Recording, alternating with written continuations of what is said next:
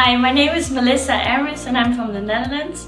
My home university is located in The Hague and it's called In Holland. I decided to do my academic exchange at CETYS because I really wanted to do an exchange in Mexico, and one of the options was Ensenada. I really liked this place because of the fact that it was so close to the sea and also to the States, so for me it was an immediate yes. The thing that caught my attention the most about CETYS University was the location of it. I really like the fact that it's located on the hill, so you get a nice view every time you go to classes and to campus. Another thing that I really liked is that the fact that there are a lot of different kinds of students here and you can just learn so many new things. The thing that I like most about CETYS is the fact that the professors are really willing to help you with everything.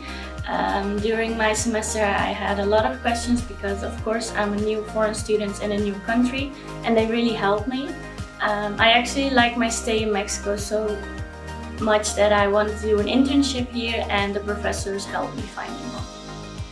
I would definitely recommend this experience because I've learned so many new things. I've changed as a person, I grew out of my comfort zone, met a lot of amazing people.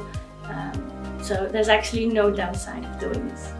I arrived in Mexico at the end of July and I'm staying until the end of February. Once I'm done with my semester, here I'm going to stay for 2 more months to do an internship. The thing I like most about Mexico is that it's so diverse. Every city you go, every place you go has a different vibe, and I really like that. Another thing I liked about Mexico is the people. They're really warm and they're really welcome. They help you with everything. They're funny and nice. I like actually everything about Mexico. If you're coming to CETYS next semester, I definitely recommend you to travel.